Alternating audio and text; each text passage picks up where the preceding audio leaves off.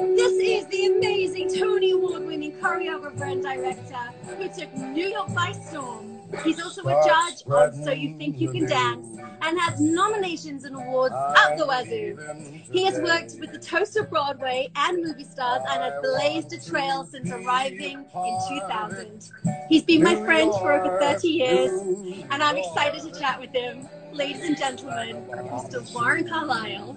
Oh, I love you. You I'm had so to have happy this to song. see you.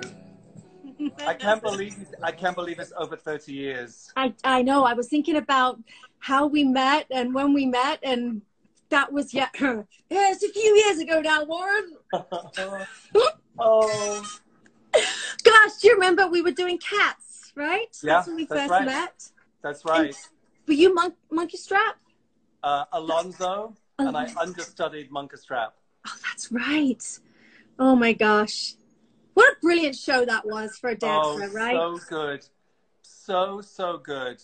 And really good one. With Gillian Lynn. Yeah. That was, for us starting out, that was just like phenomenal. Yeah. The best training in a funny way, you know, having to sing like that and dance like that 8 shows a week was such good training for the rest of our lives. It really discipline was. required to do that. Oh my goodness. The discipline of a dancer, I think, just takes you through every part of your life. From when you started dancing as a child, yes? Yeah. I think I was 10 when I started. Right. But it's funny, I as soon as I started, I was completely serious about it. Well, you knew. You were like, yeah, it was never a hobby. I think from like day 2, it was a complete career.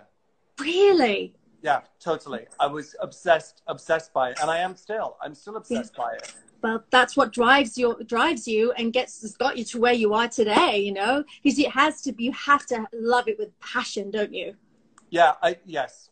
To get to the top of the tree. So hard. It's so hard. Even the other day, I was thinking, you know, I've been in New York for 20 years, and I was thinking about my 3rd chapter. I was like, well, maybe it's time to reinvent. Maybe it's a new time. Maybe it's time to pivot. Maybe I should be thinking about something else. But I love it so much. I don't know how I would ever come to another career because I'm still passionate. I'm still madly in love with it. Yeah. So why you don't need to, because you have so much amazing work happening but it's funny that you would think about pivot seems to be the word of the last sort of 8 weeks. What are we going to do? How are we going to pivot? But I mean, you don't need to, which is fabulous. But it is scary thinking that, you know, there are no audiences right now on Broadway and the theaters are shut. That must be so weird. It's really interesting. And for me, I get all of my energy from my dancers. I get all of my energy from rehearsal. Yeah. You know, that's been the biggest shift for me personally, has just been, I miss my people. I miss my tribe of people. Yeah. I miss being in that studio every morning at 8:30. I miss the energy I get from that. And I miss being able to go to a Broadway theater and be an audience and see friends in shows and see things that move me or things that inspire me. Yeah. I can't wait to get back to that. Me too. There's nothing like a theater, like a Broadway theater or a London theater. That's the smell, the noise, the orchestra warming up. There's nothing like the excitement and when the overture starts. What's your favorite part? You know, when I was a child, I used to love the smell of dry ice. Oh. I used to love the smell of dry ice. I get it. This is a very honest conversation, a very strange conversation. But I loved the smell of it. I was in the national tour of Oliver. I was at the Theatre Royal Norwich, which is where I grew up, the city I grew up in. And I think I was workhouse boy number 11 or something. Oh. I mean, like a no name, no part orphan boy. And I've never been happier because there was dry ice. And it was that kind of like London fog. And literally before the show, I used to lie on the floor near the dry ice machine and just inhale this stuff. I loved it. So now, still to this day, whenever there's dry ice in the air or whenever there's fog of any kind, I'm always like, I'm happy. Oh, just the smell of it. Now, of course, I'm sure it's much safer. I'm sure the guidelines are much tougher than they were when I was a child. but that's one of my favorite things. My other favorite thing is when the house lights go out for the first time. There's like a moment of silence. There's a beautiful moment of silence, and then the overture. That little moment of silence. I think that's where dreams are made. Yeah, the anticipation of what you're about to see. I just seriously got goosebumps, and oh God, there is nothing like it, is there?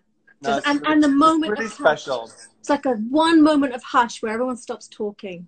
Like a breath, as you would say as a choreographer. Yeah. Take a breath. Oh wow. So how old were you when you did Oliver? Were you like... I think I was 11. I was 11. So what was your first dream? What was your like, okay, I want to be in a show, I want to be in London in the theater? I think I just wanted to dance. That's what happened to me, is I literally just wanted to dance. I loved it so much that I just wanted to do that. And then I was able to get a scholarship to a school in London, and I was able to go to a full-time performing arts college. Wow. There, which was really a ballet school. But then suddenly what happened, like from me being the only boy, suddenly I was surrounded by the boys' class. Like there was a whole group of other, like Billy Elliots. Yes, like you. Like we were all there. That was the greatest feeling. The greatest feeling. I remember feeling very much like I was at home there. And then of course I improved so much because every single person was better than me. You know, the standard was very high, and it meant I was always kind of looking up. And I still feel like that in my current job too. You know, I walk in the shoes of Bob Fosse or of Jerome Robbins or of Gower Champion or of Tommy Tune. Yes. You know, it's like I've spent my life kind of looking upwards. Yeah, well, we do. I mean, those are amazing greats to follow. I mean, in the theatre, musical theatre, there are such an amazing choreographers, directors. I mean, I'm obsessed as a child as well, like you were, of these amazing greats. And now you're doing it, and you're creating the new version of that, the 2021 version of that. Because the choreography, of course, has completely changed since the days of, Ginger Rogers, that my dad used to say to me, you need to dance like Ginger Rogers. Nowadays, if I was doing a show, I wouldn't be able to do your choreography because I just wasn't trained in it, Yeah. I probably couldn't do it. It's more athletic. It's really interesting. It is more athletic every year. Yeah. It feels like the Olympics.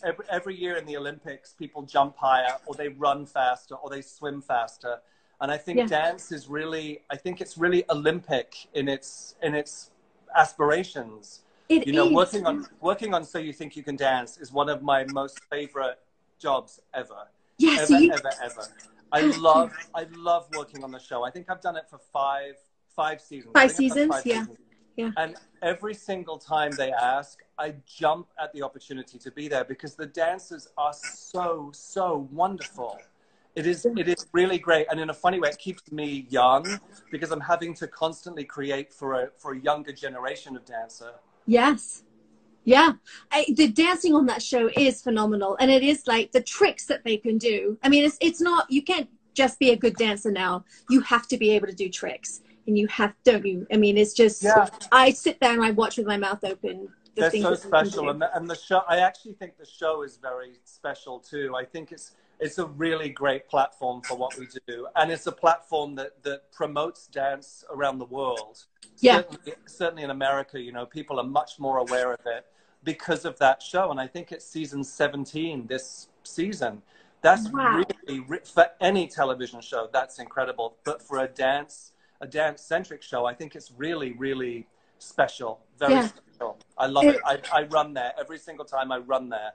Isn't that lovely to be able to do that? So you can do the theatre and you can do the TV as well. And then you get to work with Nigel Lithgow too, right? Who I love. And Jeff Thacker too. Jeff Thacker, who's wonderful. And Nikki, the director, she's a wonderful girl. Nikki trained, I think, at Italia Conti in London. Oh, wow. There's a great group of people there, great group of creators. Kat too. Kat Deely, the host. It's family. Every single time I go there, it feels like family. I'm very, very happy.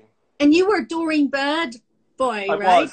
And Doreen Bush. Bird for 1 year. And then before that, I was at a place called Bush Davis. Sadly, no longer exists. But Bush Davis was my real classical training. Yeah. That's my true training, was really classical ballet. Wow. Which is the foundation to everything, isn't it? The Yeah. ballet. It's funny. I watched the other day, a friend of mine is a wonderful director and choreographer called Chris Wheeldon. And Yeah. Chris is very famous and he's extremely talented. And one of his ballets, A Winter's Tale, was streaming from the Royal Opera House. So I sat the other afternoon, I sat at 2 o'clock in the afternoon and I sat on the couch and I watched this glorious ballet. And it's, firstly, Chris is, I think, a genius, like no holds barred genius. He's a genius. Yeah. But it's such a beautiful art form. It really can transport you when it's good. It really does, without a single word. That's what I loved about it. Yeah. You know, so much of what I do now is it's direction and choreography, but it's within a Broadway kind of platform. So it requires speaking and it requires singing. But Chris was able to tell this Shakespearean story without a single word. I thought it was wonderful. If you have a chance, check out, I think it's the Royal Opera House or the Royal Ballet. It's on YouTube. It's A Winter's Tale. It's very special. You'll see some great dancing and you'll get a good hit of culture. I will. I wrote that down. I will. We'll put that up for everyone to go check it out. Yeah, I love things like that. You know, I love going to the ballet. I don't go to it very often, but here at the Armandson in LA, you know, we do get some lovely ballets come through. And I try and see as much as I can because I miss it. And I miss the noise of the shoes hitting the floor. Shoes, right? Yeah. Because I have a thing about feet. Yeah. First thing I watch of a dancer, anywhere, TV, theater, is feet. I love beautiful dancers' feet. That is weird. Well, they don't lie, right? The feet do not lie. They do not lie. You love the smell of dry ice. I love, but I don't love feet in real life. I only love dancers' feet when they're dancing, which is weird. Do you miss it, Charlie? Do you miss it? Do you miss performing? I will always, if you say to me, who are you? What do you do? The first thing I would say is that I'm a dancer. That is who I am. I'm a gypsy in my heart. And I do miss it. But 30 odd years that I did it for. I started very young, right out of school. 16. So yeah, right out of school. I do miss it immensely. You were so good. You were so good. Well, I have a lot to thank you for. You were so good. I was really inspired by you. I loved watching you. I loved watching you. You were very, very special, always. And in the early years and in the middle years too. I always thought you were very, very special. Oh, bless your heart. Thank you. Well, I have a lot to thank you for. You know, my Broadway debut is you put me in the producers, so with Stroh. So I have a lot to thank you for.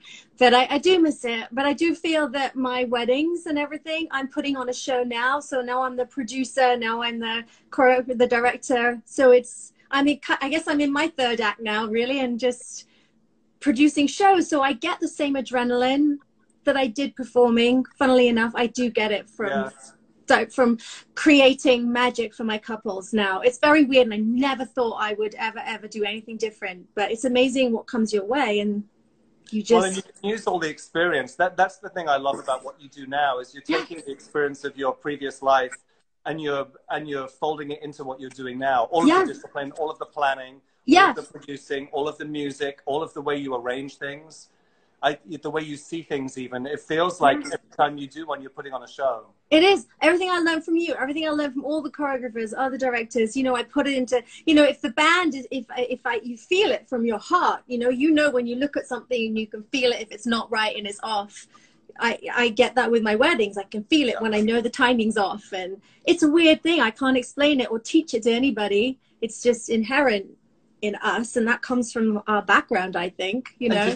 Did you have a mentor now doing what you're doing? Did you have someone that helped you into this? I did. Life? Yeah, very much so. It was a chance meeting with this amazing British lady called Pauline Parry from Good Gracious Events, who took a chance on I've had amazing people take chances on an unknown girl, and trained me, and it was like I had just stepped into another Broadway show by stepping into Good Gracious Events. I started at this company that was phenomenal. So it's weird how things happened in my life, you know, but it's amazing. But at what point in London did you decide that you wanted to go to New York? You know, I think I have to say meeting Susan Stroman was a big part of that.